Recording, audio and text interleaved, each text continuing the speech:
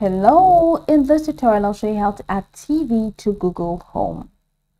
Integrating your TV with the Google Home app allows you to control it using voice commands through Google Assistant.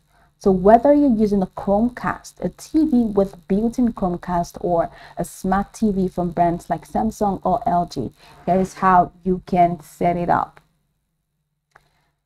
Now, let's start first by connecting your TV using Chromecast. Ensure your Chromecast device is plugged into your TV's HDMI port and powered on. Connect your smartphone or tablet to the same Wi-Fi network as your Chromecast. So once you're done, open the Home app on your device and check the bottom right corner. You're going to see the plus icon. Go ahead and click on Add, of course, after selecting device. Be on the Device tab, then Add, and it takes you here. Select Google Nest or partner device. If it's your first time, you're going to be asked to choose your home, or if it's not, you can select an existing home and it's going to look for devices. So from the list of options for devices, go ahead and select your TV. That's Chromecast or Google TV, so select it. Now once you select it, the app will search for nearby devices. Now, once your Chromecast device is found, go ahead and tap on Next to set it up. So, once you tap on Next, looking for devices, once you find your device, tap Yes to set it up.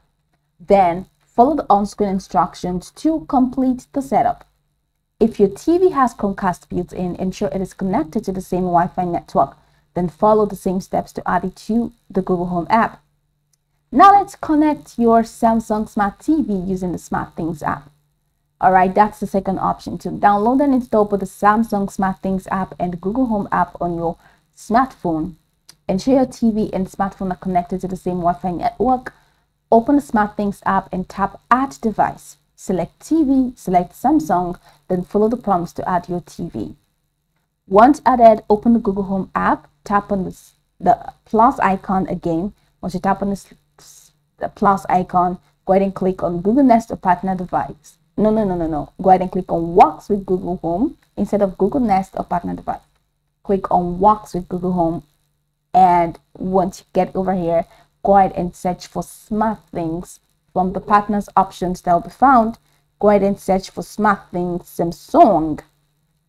And once you search for it, log into your Samsung account and authorize the connection. Now this method is applicable for compatible Samsung TVs. So this is SmartThings. Now click on it and then authorize the connection, and that's it. So go over the tutorial from the top to the bottom to get acquainted with the steps, and once you're done, you'll be good to go. I hope this tutorial marvelously helped you search.